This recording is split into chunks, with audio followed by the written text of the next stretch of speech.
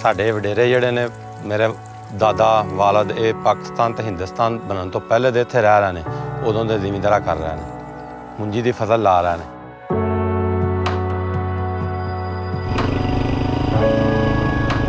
ये ना आन के सानू जदीद तरीके पहले असीं पिछले तरीके इस्तेमाल करते हैं जो साडे वालद दादा करते हैं।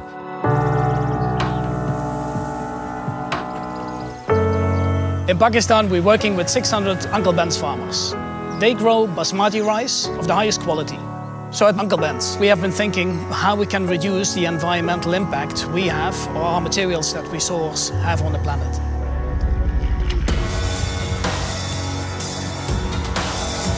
Pakistan is a water-stressed country.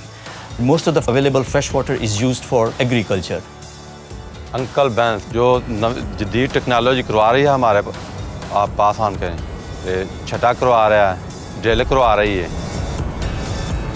Farmers have seen an 8% increase in yield, 30% reduction in water, and a 32% increase in income just by implementing new, better farming methods.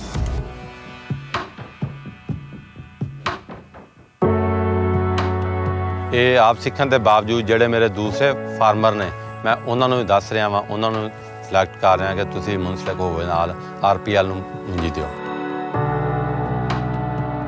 Uncle Ben is a key partner, so I think they are playing a very important role, and I think other brands should take the lead and should follow them. दवाइयां साड़ियां घट गई ने, income sari जिहड़ी है वो ज़्यादा वध गई है। असीं अपने जरूरियात जिहड़ी आसानी नाल पूरे करने हैं, साडे बच्चे खुशहाल ने अगे नालों बेहतर हैं। बहुत प्यारा साडे वास्ते क्योंकि साडी आने वाली नस्ल वास्ते बेहतरी कर रहा है।